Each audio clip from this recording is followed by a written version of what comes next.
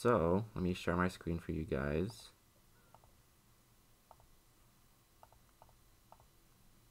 Should be able to see it now. Let me know if you don't see it, but I just went to new. I'm gonna have my preset as 2D. So all my stuff's gonna be in 2D this class. I just named a test project and gave it a location. You can have like presets for what you want to do on it, like a preset template. If you're gonna make a 2D game, then make sure it's 2D, because if you don't have 2D selected, then when you start importing art and stuff, it'll automatically save it as textures if it's 3D, and that means you have to go in and change all the texture types to sprites, and that's just a pain to do. So if you're doing 2D, make sure you have 2D selected. So let me start this right now. It might take a minute to load. What's up? When you selected a project, how do you know if it's 2D or 3D? Like, I already have one selected, but I'm not sure if it's 2D or 3D. If you drag in a sprite and it imports it, like if you drag it into the project window and it imports it, if it's a texture, then it's probably a 3D project. And I think by default it's usually a 3D project. There's ways to get around that. I think you might be able to change the project settings in the editor. I'll look at that real quick after this, and you might be able to change what it imports as. There's also editor scripts you can do, but that's more complicated. This will take a minute to load, so just hang out for a minute.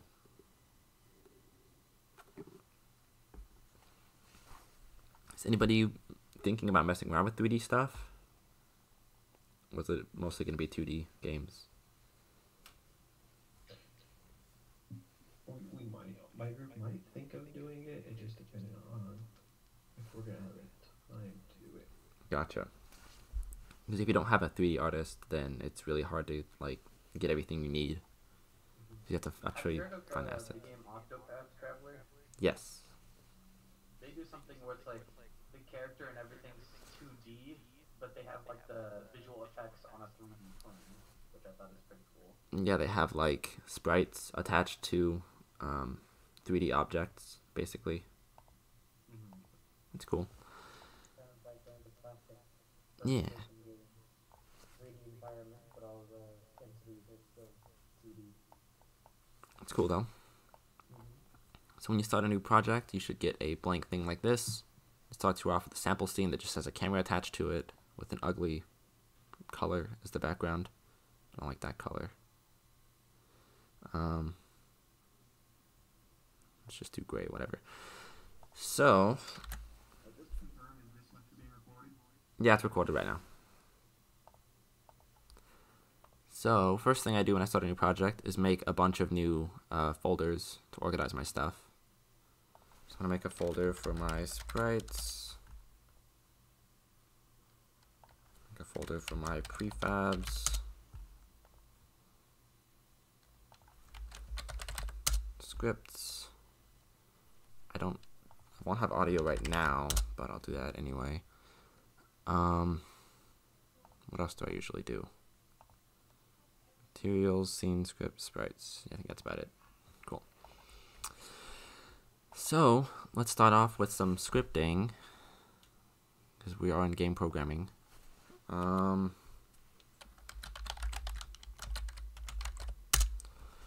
just right click, go to create. You can add a new script there, or you can add a new script by going to the object you want to add it to, and you can go to add component, and you can type in a script name, and it gives you the option to make a new script. You can do it that way too. I like doing it this way because it if you do it this way, it defaults the script to the assets folder, and then you have to drag in the script to the folder you want it to be in after that. So let me open this up. Feel free to stop me anytime if you have questions, by the way. So when you make a new script, it has this by default. So the start function built into Unity is called when an object is first created, and it's only called once. So this is good for starting, for initializing a lot of variables. There's a couple ones that are similar to it, like void awake. It's called before start. Void on enable is called when the object is enabled in the scene. So if this thing is checked, then on enable is checked automatically calls it. Update is called every frame. So if you want to have something constantly happening in your game or have a constant check for something in your game, you would have it in the update function. So if you're checking for a player's input on WASD or the arrow keys, then you would do the input in here to make sure you get every frame. And fixed update does the same thing, except for fixed update is called a little less often than update. And a lot of people, a lot of tutorials and stuff recommend to do all of the like physics checks and stuff like that in fixed update, but it's not super important. I'll show you why later on. What's up? So let's say you have a character, and like with movement, and let's say our character's movement and like stats. Would that be in the same script, or would it be in different scripts? You can do either way. Some people suggest doing things in a more modular way where you have them in separate scripts, like a player stats script and like a player movement script, and then like a weapon script and stuff like that. For players, I usually set it up all in one thing, so I have like a player controller, and then I just have everything saved in there. But that can get a little long, so you might want to be careful about putting it all together in case it gets lost in like 600 lines of code. Either way is fine. Personal preference, really. Also, sometimes it depends on if you're working in a group and if you want to give different tasks to different people. Like, oh, this guy's going to work on player movement and this guy's going to set up the health and stuff. Then having it in the same script isn't going to work because you'll be working on the same script and you'll have conflict immediately. So, it just depends on your current project, really. So yeah, there's stuff like fixed update, there's late update. We're just going to worry about regular update right now. And this doesn't matter right now. I'm going to keep awake because I trust awake more than start, because it's called immediately and only once when a thing is spawned. So, let's see. Okay, so here's some example variables. Obviously, you can have strings. You can have integers. You can have floating point numbers.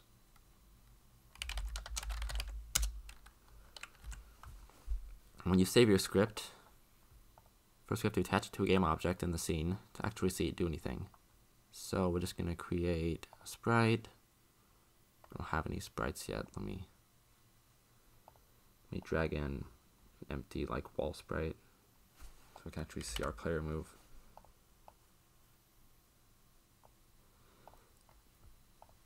So again, when you drag in a sprite, if it's a sprite over here, that means you have a 2D project. If it's a 3D project, it'll save it as, I think, a normal map or default. But you can't add those to this like you would normally. So you have to change those if it's not imported right. So I'm going to just rename my thing player. And it has a wall on it now. I'm going to make it blue so we can actually see and tell the difference between that and enemies. We're going to add this script to it. So you can do that by dragging it onto the player, or you can do it by doing add component and typing in the script name, so example script, or you can just drag it onto the inspector view down here. So you can see our public variables are showing up immediately. And you can see how you can change them by just typing them in or dragging over. So obviously integers and floats, you know, whole numbers, not whole numbers, easy. And we're making these public so we can see them and other scripts can reference them if you need to. So if you have like player health and you want to take away from player health, I don't know why this thing is here, then you would get a reference to the example script, and then just do example script dot integer or some float, and then subtract from it when you need to. Sometimes you wouldn't want that because say you don't want somebody to be able to edit their variables directly. You would make them private, or you would hide them in the inspector so people can't mess with them. So if I do private some other float, sorry, I need to type. And you save it, it's not going to show up in the inspector because it's private, but it's still there. And we can still reference it in here, but we can't reference it anywhere else. But some other common types that we need to know are a game object. Transform is also helpful.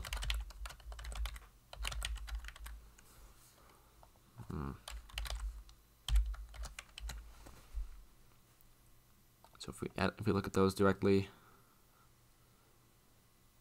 make another game object so we get a reference to it. Put it over here.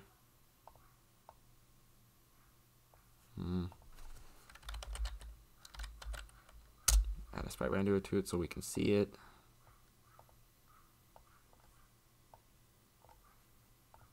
I'm going to just call it enemy, even though it's not going to do anything right now. But we can get a reference to it over here by dragging it in.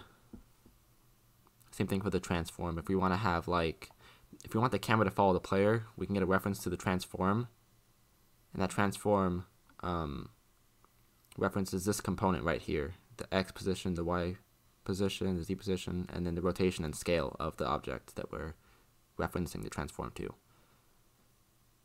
So I don't know if we need that for anything right now, but let's leave it right there. If you click on it, it'll show what object you're currently referencing. These also work for prefabs. So if you want to spawn something, like spawn an enemy, then you drag it into the prefab folder.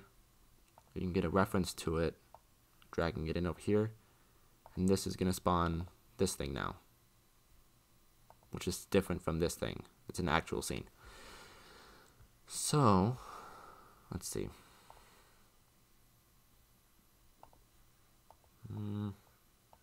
Also have booleans, you can have vector 3s. For rotation, you can have a quaternion, which is similar to a vector 3. It's got the X, Y, and Z component, but it's for rotation instead of position. Something helpful for this one, let's say you want a number, but you don't want them to edit say you want to set up a float, but you don't want it to be have an infinite range, and you want somebody to be able to edit it. Say we give this a range of 1 to 25. You just put this right above the float you want it to reference, and then you'll see in the inspector, when you click on it, it shows a little draggable bar now. That's between those two values that you set up in the script. So that's pretty handy. So let's start by getting player input. So Unity has a built-in input system. You go to the edit, you go to project settings, input manager. So all of these you can reference to set up different key inputs, whether it's WASD or the space bar, or it's controller input, or so on.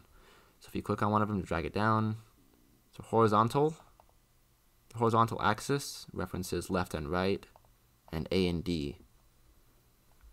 So if you're moving left and right, then you want to reference these ones, or you can change it if you don't like it. You can just type in, I don't want this to be A, I want this to be F, or something weird. So I'm going to check for player input right now. So I'm going to save this to a variable called input. I'm going to check it every frame. So you're going to reference input dot get axis, you have to type in the string name. So we're trying to get horizontal as the first one. Second one, we want to get input.get axis vertical.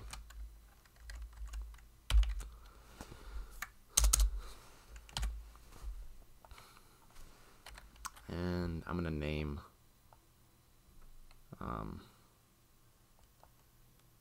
a speed variable so we don't move too fast. So let's check for if the input on the x is not equal to 0. So if we're pushing A, D, or left or right arrows, we're going to change the transform dot position plus equals new vector 3. Let's do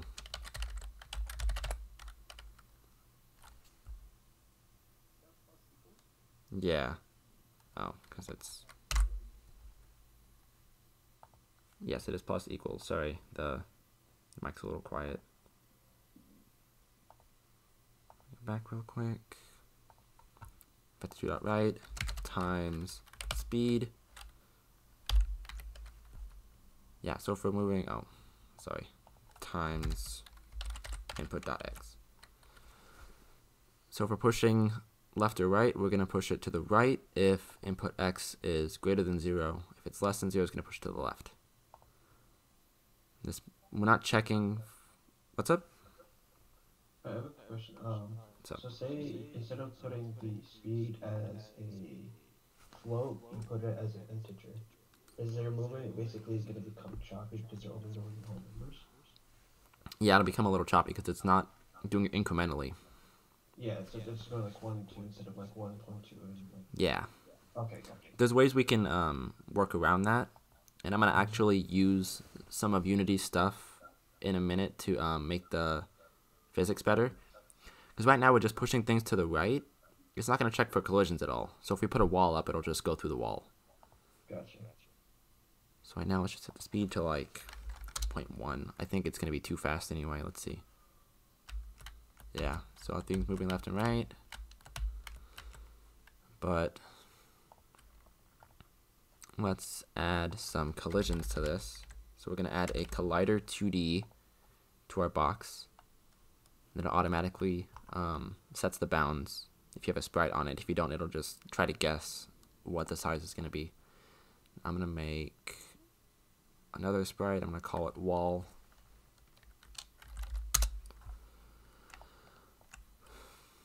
I'm going to put wall sprite there. I'm going to make it black. I'm going to make it bigger.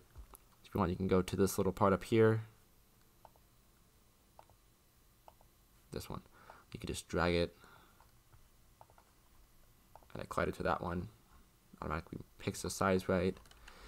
So if we have actual physics from Unity, then these shouldn't go into each other. But we haven't set that up yet. So let's do it right now. So I'm going to add a rigid body 2D, which checks for collisions in here. And before I mess with that, I'm going to change the gravity scale to 0 so it doesn't fall down infinitely. And I think it'll still go through it. Oh yeah.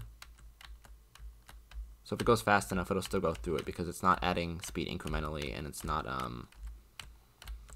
pushing the rigid body, it's pushing the transform itself. So we're going to go back in here and we're going to get a reference to the rigid body. So you're going to say rigid body 2D. And then in our wake event, we're going to find that reference. So we're going to say bod equals get component. Get component just tries to find this component on whatever object we're referencing. So if you just say get component, it's the one that's calling. It's the script that's calling that get component reference. If it's in like enemy, it'll call it for the enemy and try to find it in there. But because it's on the player, we just have to say get component rigid body 2D. Now that we have that, we're going to do this instead. So instead of adding to the position, we're going to do widget body dot add force. We're going to do open parentheses and close parentheses. So this should work better. I'll leave that for a second if anybody needs to type it.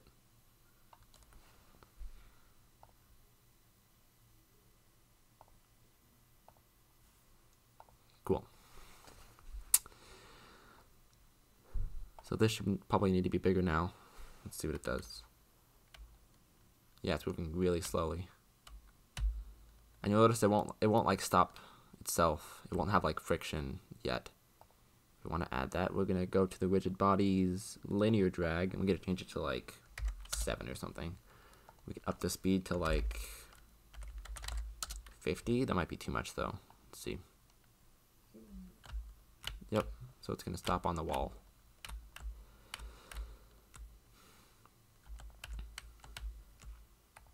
We can do the same thing with the y-axis. We'll just copy paste and we'll say input.y is not equal to 0. You're going to do vector3.up.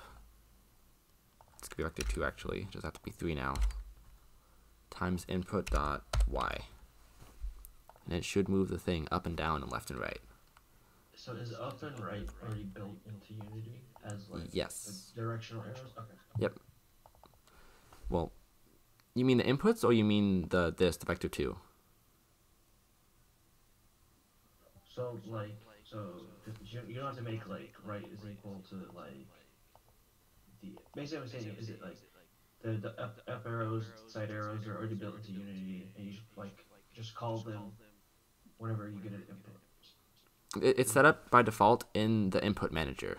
So the input already has horizontal and vertical and all these other ones that we can use. So say you're checking for somebody jumping, you have a jump button already built in.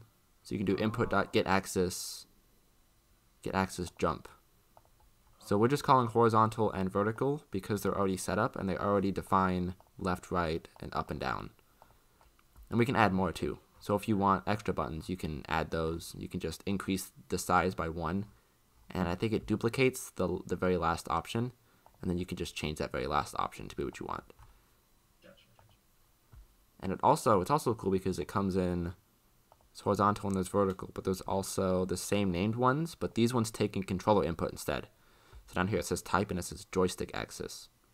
So if you plug in a controller and you have this code in there, it should just do controller inputs automatically.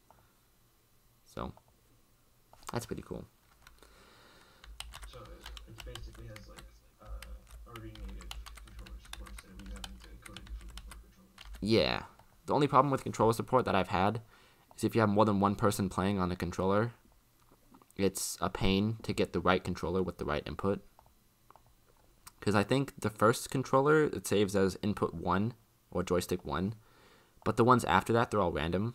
Like I had 2 or 3 controllers plugged in, but they were like shuffled every time that I plugged them back in. So I wouldn't be able to tell which player was doing what. So that's fun. So we're going to do one more thing to this to make it more, I don't know, friendly. 6, 7, 8, 9. I'm going to zoom this camera way out. And my dude's moving kind of crazy fast still. Oh, see, he kind of moved already through it. Oh, maybe he didn't. Also, that's a cool thing too. So if he rotates like that, you can just go to the widget body and you can do constraints and you can do freeze rotation so it doesn't go crazy when you collide with anything. And also, we're going to go to here again. And for the x and y, we're just going to multiply by time.delta time, which basically makes it so that if there's any lag in your game or any frame drops, you don't just fly through walls. So it'll mean this is updating at a constant frame rate. So if you have any lag, it won't do that. It won't go through things or act weird. But because of that, we have to up the speed to like 500 maybe. That might be too slow even. Yeah, too slow. 1500.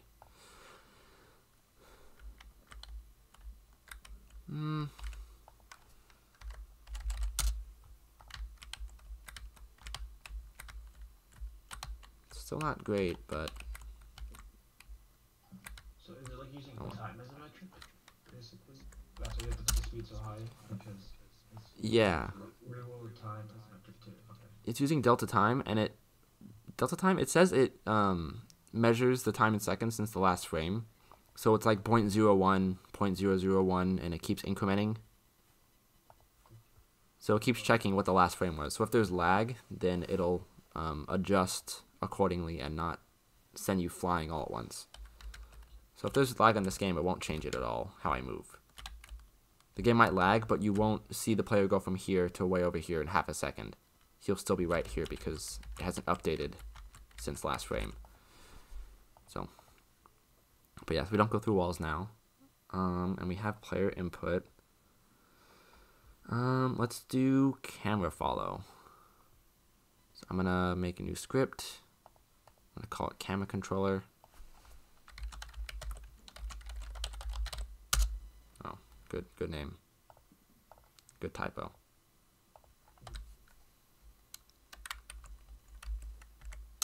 Camera controller.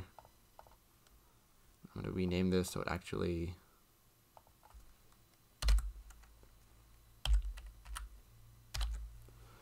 camera controller. So we're gonna say void awake. We're gonna need a reference to a transform. I'm gonna call it target. We're gonna have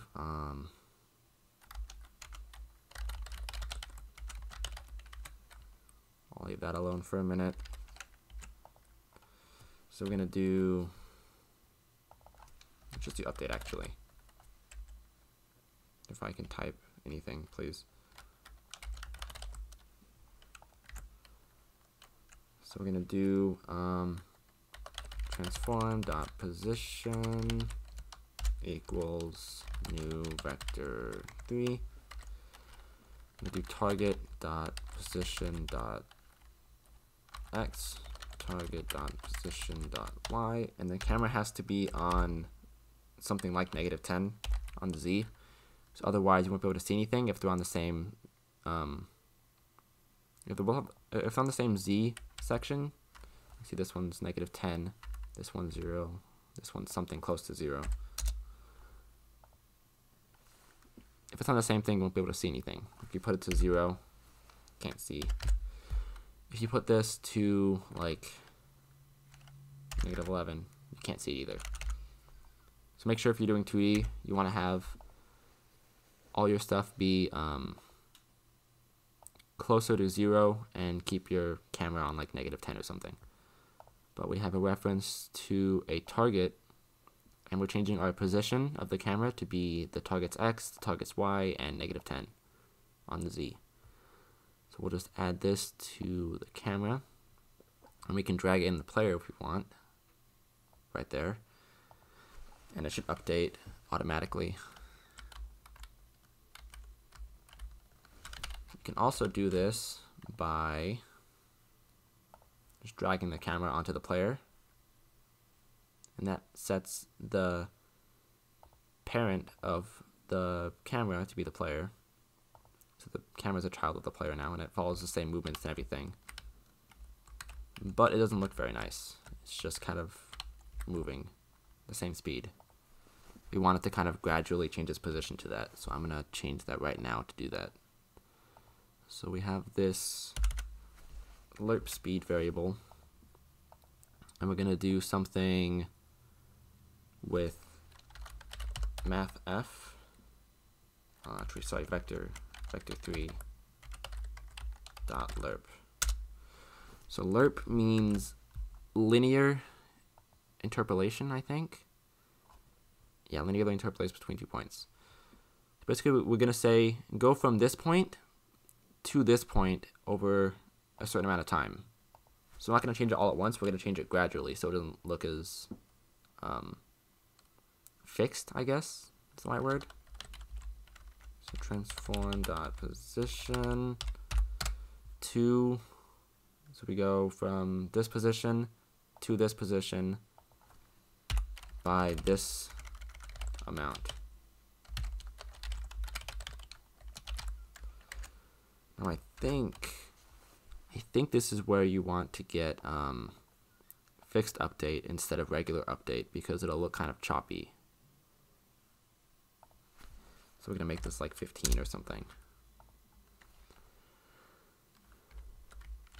Oh, I disabled it, that's why. Yeah, so see how it's kind of choppy? It's updating at a rate that I think it's updating the same time that the player is updating. So let's do fixed update, and we're going to change delta time to fixed delta time. And then it should fix it, hopefully.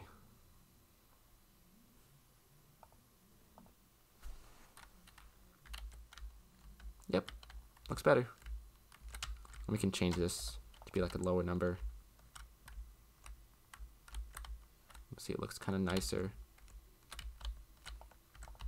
But if it's too low, it won't actually follow right or completely. And if it's too high, it'll be just like the other, just like parenting it.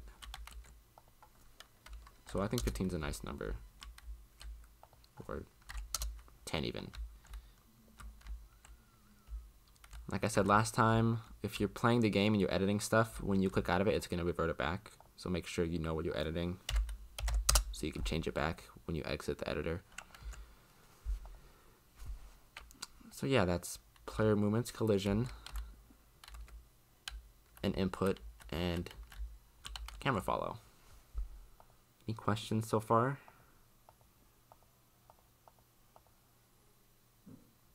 Still have like 40 minutes. Can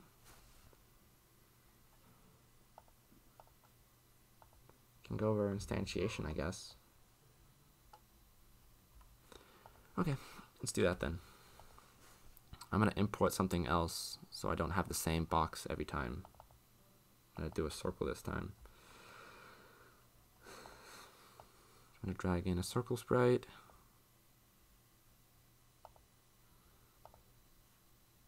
Oh, also I'm going to change their filter mode to point instead of bilinear, because point, if you're doing pixel art, you need to do point, because otherwise it'll try to do anti-aliasing, which makes pixel art look ugly.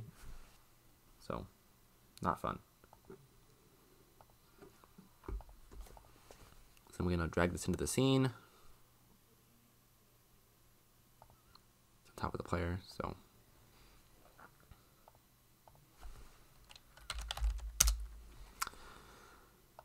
And I'm gonna, we can do some more on collisions actually. Let's see, add a rigid body to that, have it be 0. Add a circle collider. I'm gonna have the player shoot these out. So I'm gonna have it be a trigger collider instead of a regular collider, which means that it'll go through objects, but they can still detect collisions.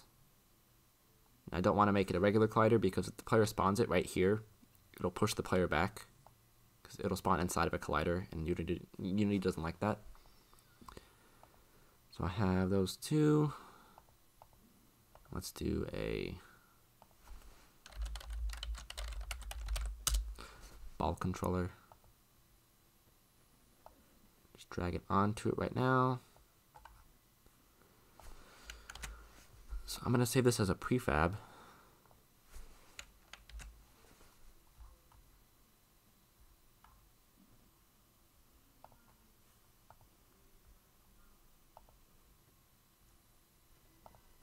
So I'm going to get a reference to this in the player.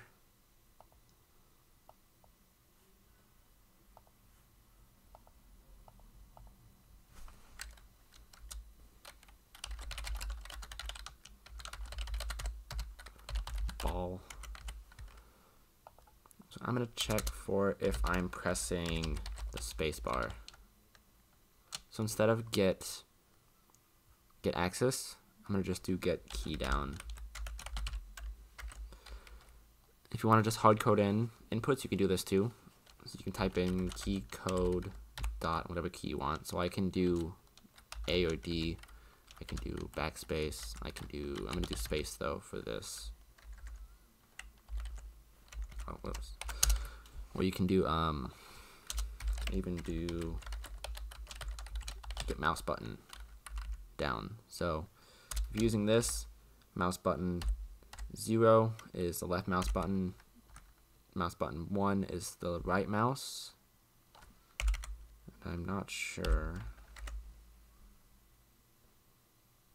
I feel like 2 is the middle mouse, but I'm not sure about that. You could also get the mouse scroll wheel if you want to do that for something.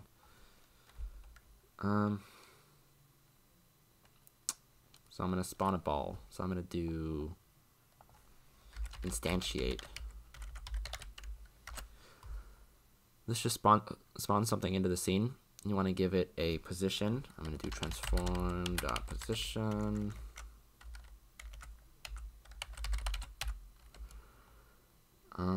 It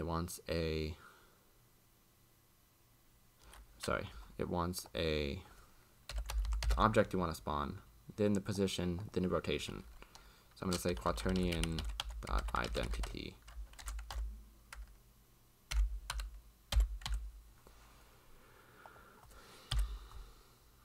Here we go.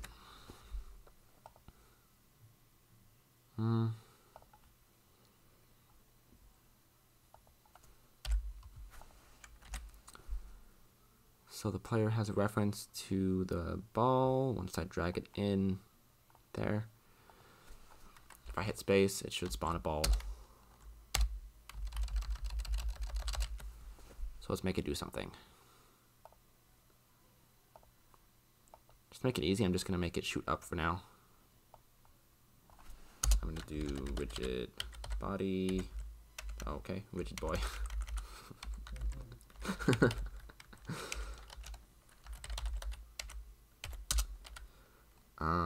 I'm going to give it a float speed. I think that's it actually. Instead of an update, I'm going to do an await to get the rigid body, and I'm going to do an on enable.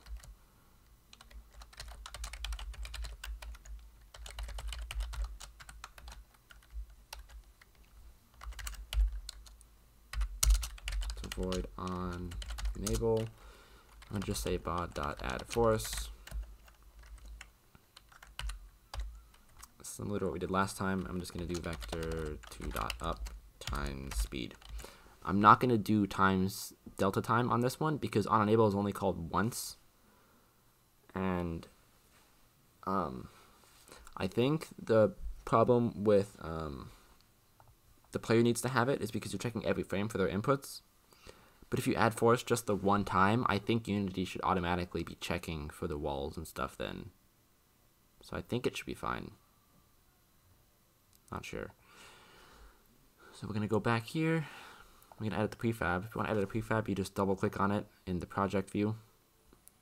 I think you can also do it in the actual scene. Oh no, you cannot. Okay. So if I edit it in here, it's not going to save over to the prefab unless I apply the changes. So let me do that so I can show you guys. So if I edit the speed right here and I do it to like 10, then it saves it to all the instances that have it. So over here it should have 10. But if I change it here to 100, it's not going to save it to the prefab. It's still 10. If I want to apply those changes to the prefab, I want to go up here to override, and I want to override all. And then here we have saved the changes to the ball. I think it's still way too fast. It's like 25. So, do we have whatever we need? Rigid body, circle collider. Yeah, I think we're good. Way too slow, Jesus.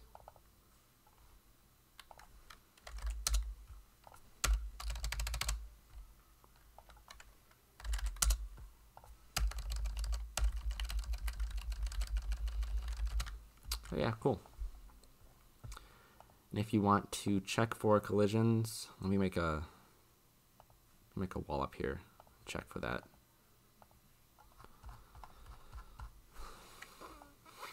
So I'm gonna just move this, and I'm gonna rotate it 90 degrees. I'm gonna give it a tag. So you go to tag up here, add tag, and add a wall tag. So it has the wall tag now. I'm gonna go up to here, make a new function. If you do void on trigger enter 2D, and it should autocomplete for you. So this is whenever a collider with the trigger checked on it, whenever this collider enters another collider. So I'm going to say if collision dot compare tag, if it has the wall tag, oh, gotta have parentheses on everything, sorry. So if you're hitting a wall, then you're going to disable it. And if you want to reference the game object that's attached to the script, you just do lowercase g on game object, uppercase O. So it means this object that's attached to it. Component is always attached to a game object. Yep. So if it's a wall, it'll destroy it.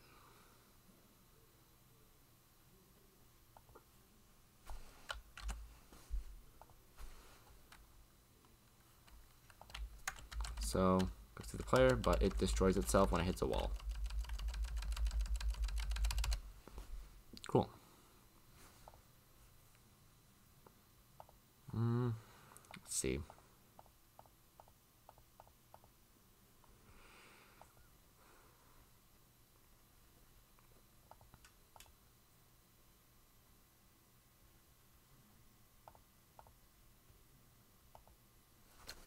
I don't know if anybody's following along and trying to do this with me.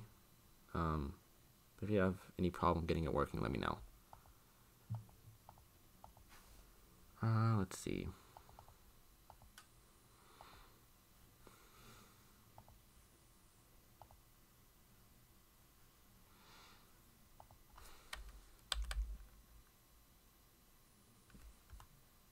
I'm going to rename this example script to player controller, so I know what it is actually.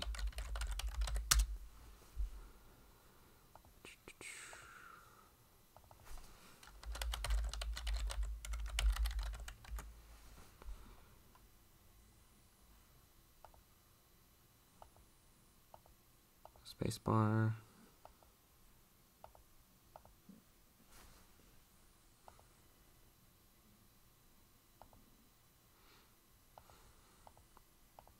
Can try to do some UI too, if you guys want. Let's give the player some health.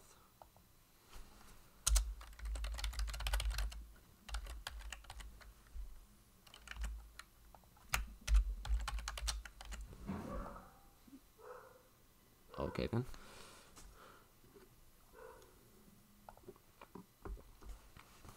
Also, I have like 25 minutes left. I'm going to do this real quick, and then I'm going to go over starting a GitHub. So if you already have your project, or if you start your project, then you can add your teammates to it.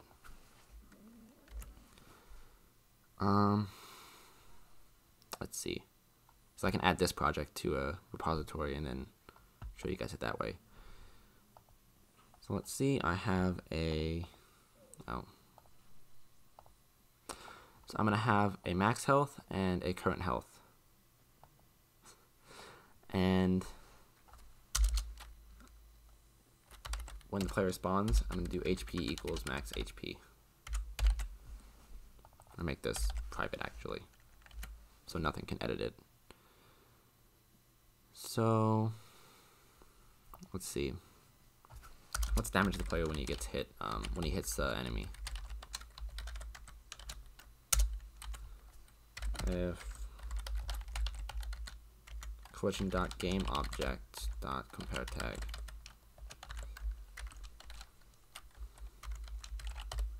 there are subtle differences between on trigger enter 2D and on collision enter 2D.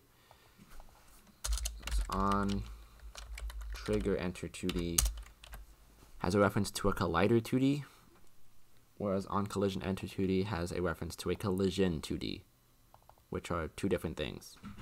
Because a collision can reference a tag, but the collider can reference a tag, but the collision has to go collision.gameObject.compareTag. Slightly different.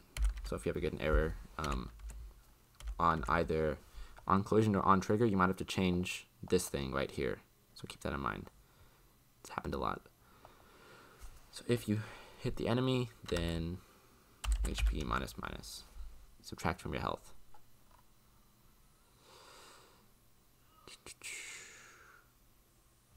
I'm gonna make this actually, if you have a private field that you want to see in the inspector, you can do the little brackets and you can do serialized field right here, and then it should show up, but it should still be private. So right here I have the player, and yep, so HP shows up even though it's private. Let's say max HP is like 100, and let's give the enemy an enemy tag so it knows it's getting hit. I'm gonna go to the prefab actually, add the tag to the enemy. You can also add layers to it to make sure things don't hit each other. Like there's a whole list of things on here. If you go to physics 2D in the project settings, you see this whole like matrix. As you add different layers, it'll make this matrix a lot bigger. So you can make it so bullets don't hit other bullets. You can make it so you can make tags for like enemy bullets and make them not hit the enemy. There's a bunch of stuff you can do with it that you don't need to. You can work around stuff like that, but just keep that in mind. So the enemy has an enemy tag, and I'm gonna look at the player right now. Now you can make different tags, but are you able to create different layers, or are they just a fixed amount? You can make different layers, yeah. You can do add layer, and you can add all these layers.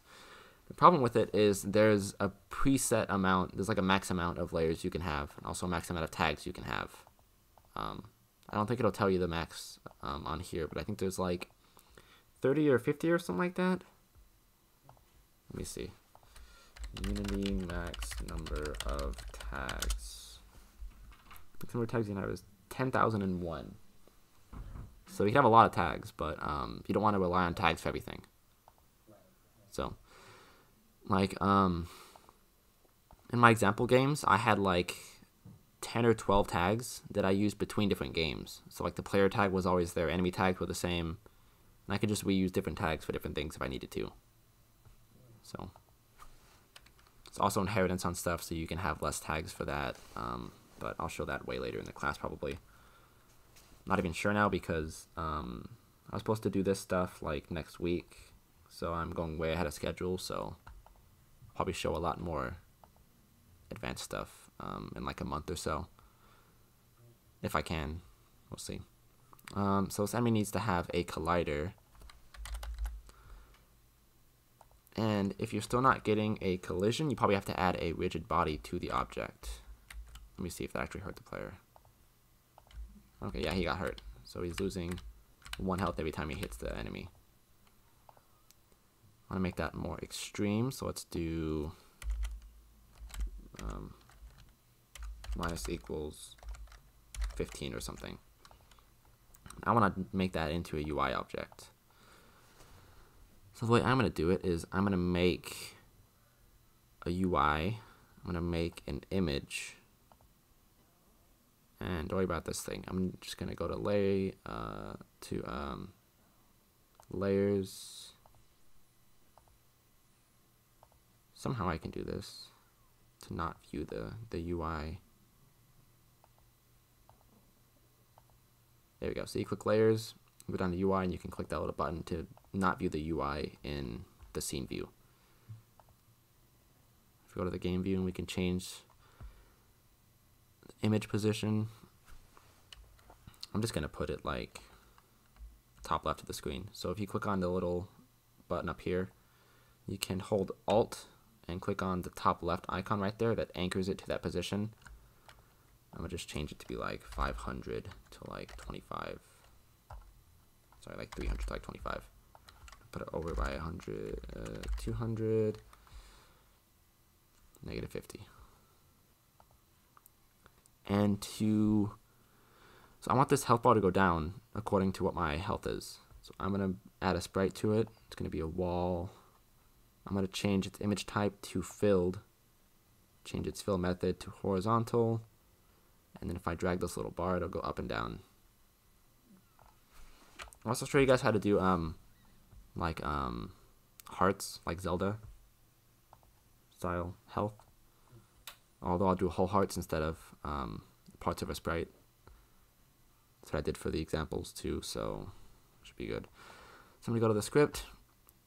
We have to do using Unity engine.ui up at the top there. I'm gonna get a reference to the image. You say public image health bar.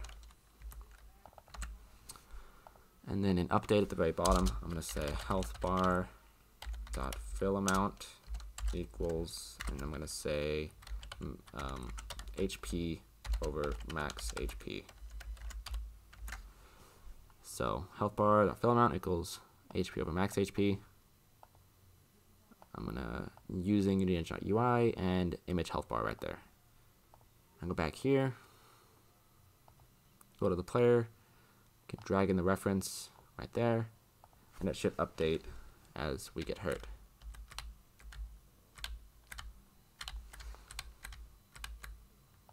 It's nice to have like a little background. So I'm gonna, if you go to the inspector and you click on a thing and you hit Control D, you can duplicate it. So I'm gonna put it above that, and I'm gonna make it black.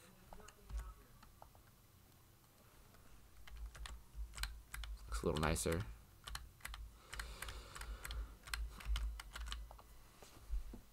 But yeah, some basic UI. I'll do some more advanced UI next time where you can make buttons do stuff. But I think I'll do GitHub right now, and then I'll finish with that. Any questions on this before I quit out of it? No? Cool. I'm gonna quit out of that one. Quit out of that. I'm gonna do GitHub Desktop. I recommend you get GitHub Desktop. I'm gonna add, make a new repository. What did I name this project? Test project.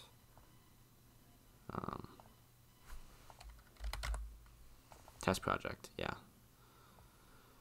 So I'm gonna call this test project.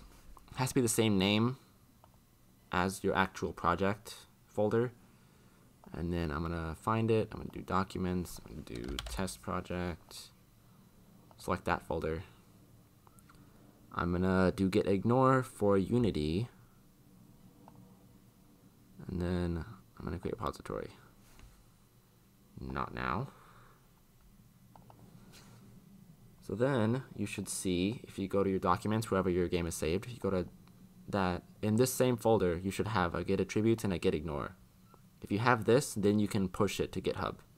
If you don't have these two in the same folder as this stuff, it won't push all of these assets to it. Make sure you have those. So I'm gonna publish to GitHub. I'm not gonna keep it private. Let's see what it does.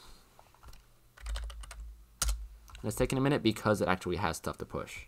If it takes like half a second, then you might not have anything in your thing. Let me see over here. I'm gonna do test project. Yeah, so if I show you over here, I have test project, and it has all this stuff there still. So I can go to assets. I can see the prefabs that we just made. I can see the scripts that we just made. Click on that, you can see all the code in there too. If you want to add your team members to that, you go to settings, you go to manage access. You enter a password. I don't think it's going to show my password, but yeah. Then you do invite a collaborator, and you just type in their name and then add them that way. And then if you are added to a project that your classmates added you to, let me see.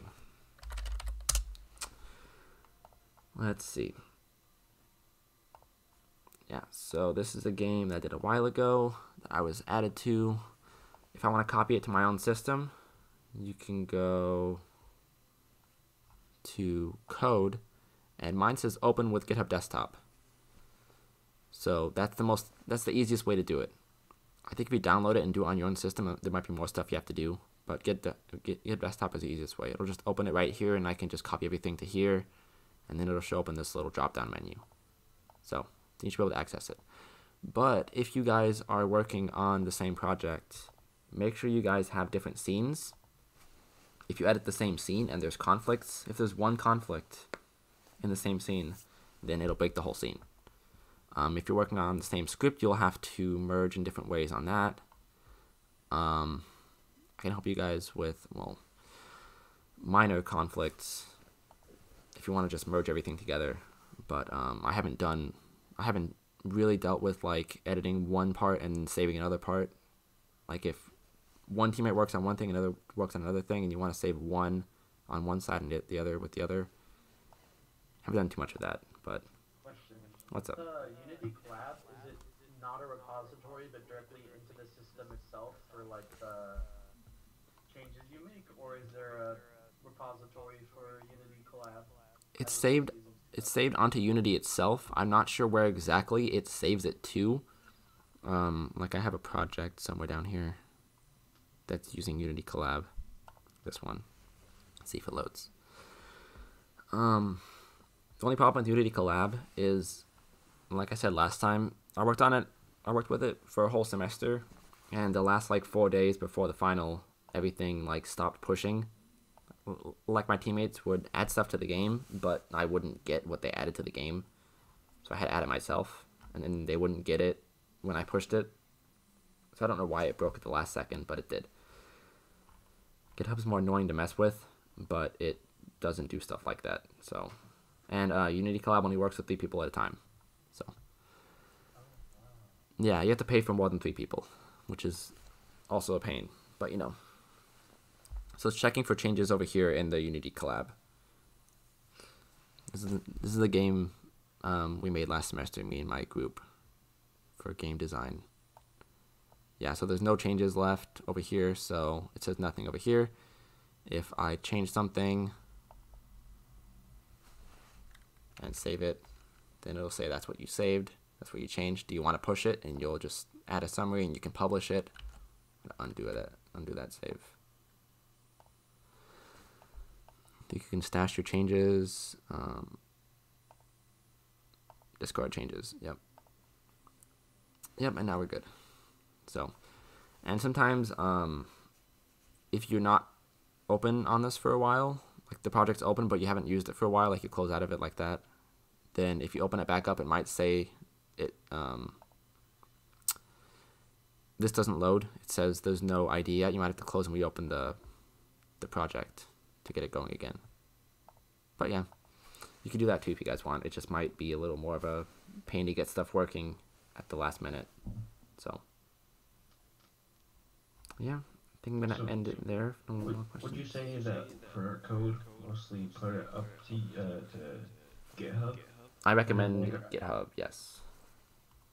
So do you think we should put everything to GitHub, or just put like our assets or like our audio on Google Drive and then go on GitHub, or just everything on GitHub? You can put the audio into Unity, into the Unity project, and then put that on the GitHub. So Okay, you can save everything to the Unity project, and then you can push the Unity project to GitHub. Okay. Yeah, that's what I recommend.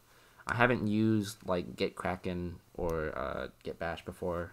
I just use GitHub Desktop because that's what I use first, and that's what always worked for me. So, but yeah.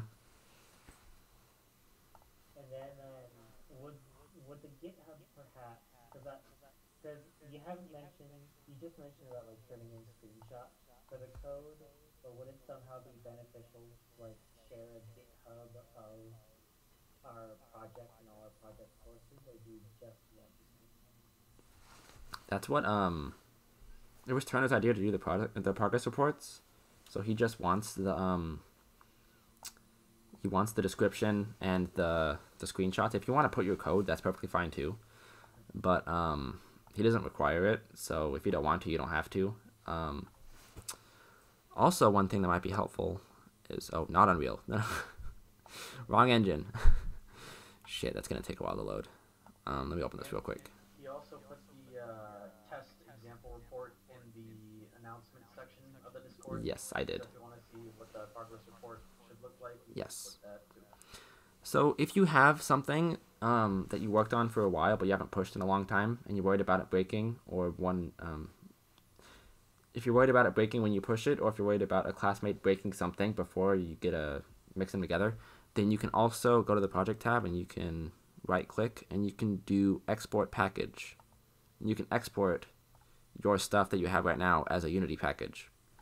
And if it breaks, you can drag in the package to the new version, and it'll upload everything to that. So if you're really worried about everything breaking, you can save it as a package, and then you can just give the package to your teammate. So like a save point, sort of. Yes. So this is how you import assets to Unity. Like I have all these assets. If I want to, I can just drag any of them in here, and it'll upload everything that they've saved on here. So packages are very helpful, especially if you're like panicking. You're like, I don't know if it's gonna work, or if this thing's gonna break everything, or if you don't like your teammate and you think they're gonna break stuff. So, But yeah. Any more questions is fine. I'm gonna hang out for a little bit, but that's class. It's not exactly about the project. So I was wondering, do you think it's a good idea for the projects, the microgames, and the project term to be publicly on GitHub or future employers? You can make them public. Mine are always public anyway. I don't see a point in making them private, really. Unless you're gonna like monetize your game, I don't see a point in making them private. Like legalities, like people suing. No. I mean, if you're gonna sell your game, that's a different thing. But like, if you're just making example projects or something for a portfolio, then that's probably fine. Like, I upload my games to a website called itch.io, and anybody can play them here. So at the end, I'll show you how to make builds of your games, so you can upload all your games there, or wherever you want. You can put them on Google Drive or whatever. But yeah, having them all in one place where people can play them is, I think it's better than having them on GitHub. But you can link both in a portfolio.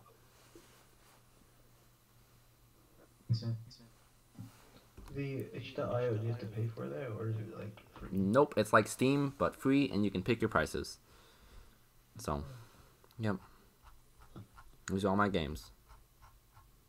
Where is the lecture recordings going to be posted? I'll link them in the announcements page, but they're on my YouTube page. I'm making them unlisted videos because I'm gonna make actual like tutorial videos eventually, and I'm sure you guys don't want your voices in random ass videos from some random dude anyway, and I get off topic a bunch. So, but yeah, I'll link them on Discord once they're uploaded. Like this one took like 2 hours or so to actually process, or the last one did. So it takes a little bit of time, but yeah, should be good.